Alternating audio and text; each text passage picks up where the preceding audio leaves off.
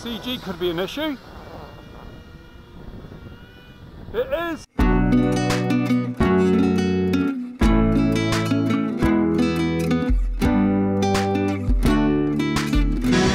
G'day, welcome back to the channel. We got go-karts next door today, so excuse the background noise. Now this is a plane that I designed and built to do some testing of a few theories for my long-range FPV project over at RC Model Reviews.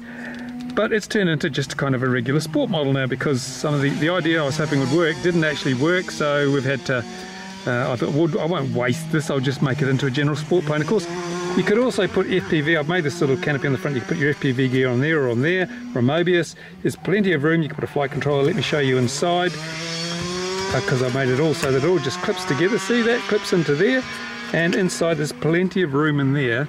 I've just pushed everything in at the moment.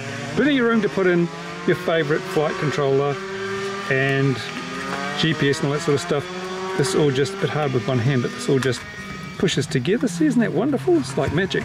And in the front here I've got at the moment, this is an 850 Nanotech, Hobby King Nanotech, Turnigy Nanotech 850 3 cells, yeah, 3 cells.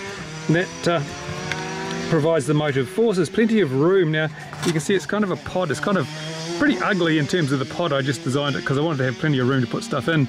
You could make it a lot smaller. There's a lot of space wasted underneath. As you can see in the back there, there's nothing, so you could really whittle that down a lot. And I've used a prop in wing design, so it's noisy as hell, but my goal wasn't to make this quiet, it was just to test out something else, which didn't work. So there we go, that's it. And I've got a couple of lightweight servos. This one's dud, damn it. I got 2 dud servos out of the box. Really annoyed me because the one I used for the elevator was dud too, but I've replaced that. And so there you go. Basically it's just foam board. There's no airfoil section because these Reynolds numbers, airfoils don't actually do a hell of a lot. Some DYS sent me stickers, so I put stickers on it. This will make a huge difference. This piece of tape was just to keep the foam board straight because there was a bit of a bend in the foam board. That worked really well.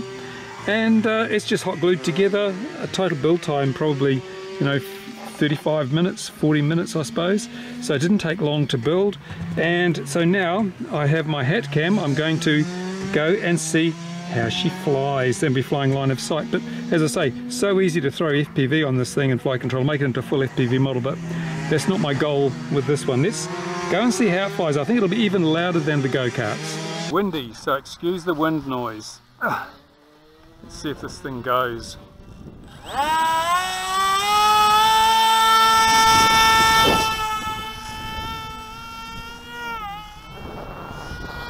CG could be an issue.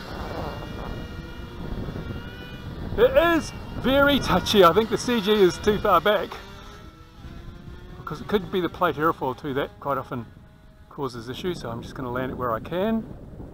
Ooh. That was it, yeah. Yes, that was very interesting.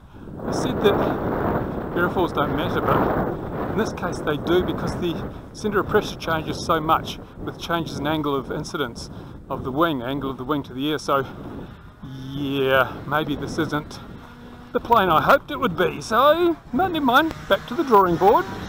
It's only 30 minutes of time and a little bit of foam board, so we have learned something from this, learned something quite important. Thanks for watching, bye for now.